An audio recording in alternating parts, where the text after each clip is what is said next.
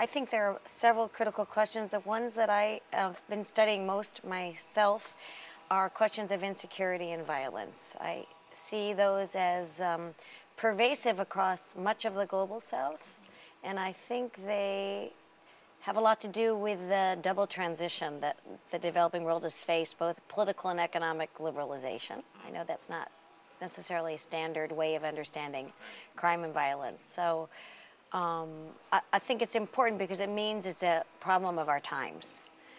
And that many developing countries in different regions of the world are facing insecurity and violence that have a lot to do with the changing nature of urban economies and how they link to the global economy. So that's, I think, a pervasive challenge.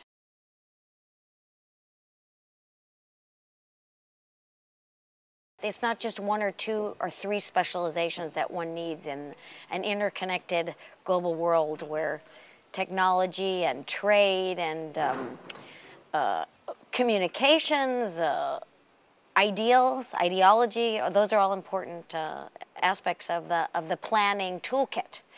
But I would say definitely you need people who are, if I had to think about them, maybe rank order, people who know about organizations, how organizations function, because organizations, there is a whole literature and a field of organizational theory that would be important to understand something as small as a local government or a community or an NGO, and something as large as a state government, a national government, maybe the UN or a global agency whose activities influence the small scale. So I think organizational analysis is a very important kit.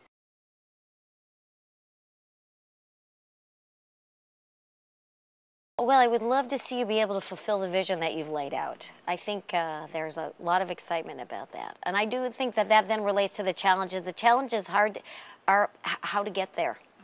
So, and what are the strategic, as we've spoken about here at this meeting, what are the strategic steps that need to be taken where you can accomplish something in the short term right away, but also you know that you're not going to accomplish everything that you're laying out in your vision.